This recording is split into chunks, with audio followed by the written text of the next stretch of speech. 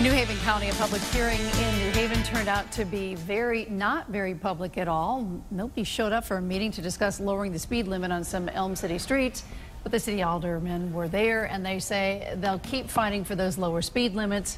In 2008, city leaders got a petition with 3,000 signatures demanding a 20-mile-an-hour speed limit on neighborhood streets. Almost 10 years later, the city says it's still getting the runaround from the state. Speed limit changes ultimately have to be approved at the state level.